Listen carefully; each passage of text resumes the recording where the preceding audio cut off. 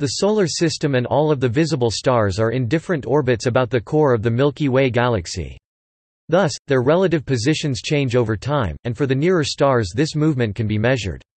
As a star moves toward or away from us, its apparent brightness changes.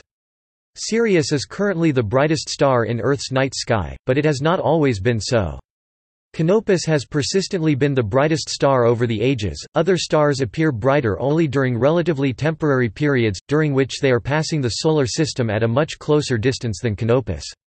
Working out exactly which stars were or will be the brightest at any given point in the past or future is difficult since it requires precise 3D proper motions of large numbers of stars and precise distances. This information only started to become available with the 1997 Hipparcos data release. Jocelyn Tomkin used this data to compile a list of brightest star in Earth's night sky at each period within the last or next 5 million years. Reanalysis of the Hipparcos data and new data from Gaia have rendered the list somewhat outdated.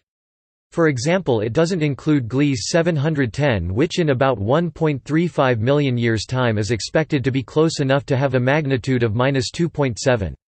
Jocelyn Tomkin's 1998 list of the brightest star in Earth's night sky at each period within the last or next 5 million years. References: Tomkin, Jocelyn, April 1998. Once and Future Celestial Kings. Sky and Telescope. 95 59–63. Bibcode 1998 S&T 95D 59T, based on computations from HIPPARCOS data.